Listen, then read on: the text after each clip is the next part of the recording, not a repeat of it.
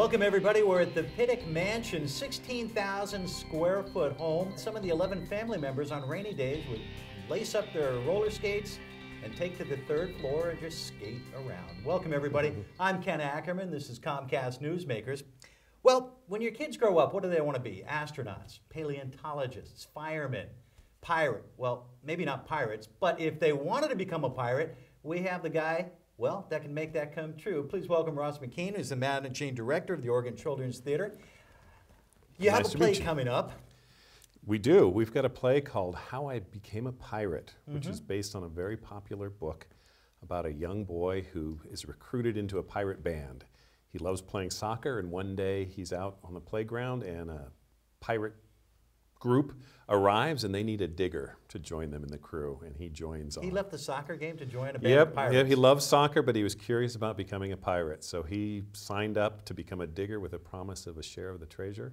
And adventure starts, and music and song, and he learns sea shanties, and he learns that he can't say please and thank you when he's a pirate. He's got to say arg and things like that.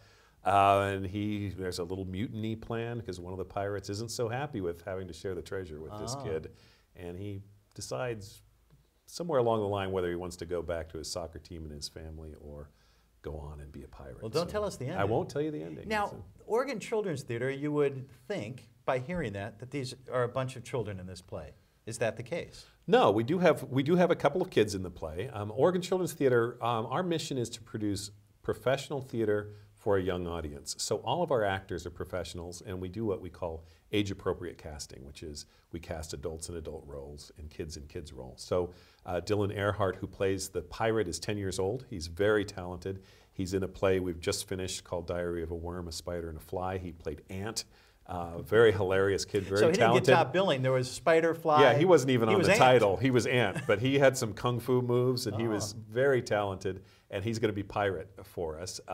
But he's professional. We pay him, and just like we pay the adult actors, and he works 8 shows a week. He does 2 school matinees 3 days a week, and 4 family shows on weekends, so he works hard. Does he have time to go to school? He does. Now, he being 10, his workload at school, it's a little easier for him to get out of school for like our school matinees, but we've had teens in shows that show ends at 1 o'clock for a school matinee. They've got to head off to school and catch up on their homework and fit it into their schedule. But they're kids that are passionate about the work and professionals and have confidence and poise. It's just an amazing group.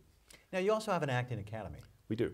And that's open mostly, to kids. Right. Yeah. We have classes for 4-year-olds up through teens. We have a teen program that we call our Young Professionals. They're teens that are really serious about the craft of learning how to act. They put on a couple of their own shows in a small studio space we have.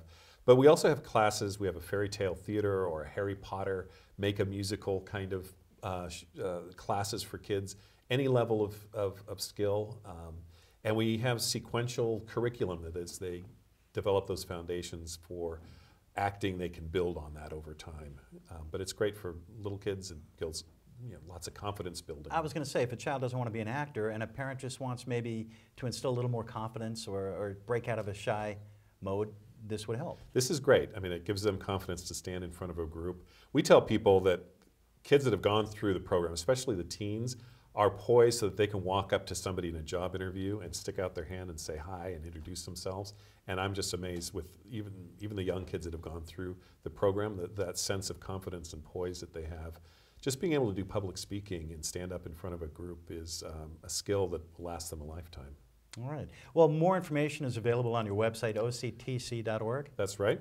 And How I Became a Pirate, it starts when?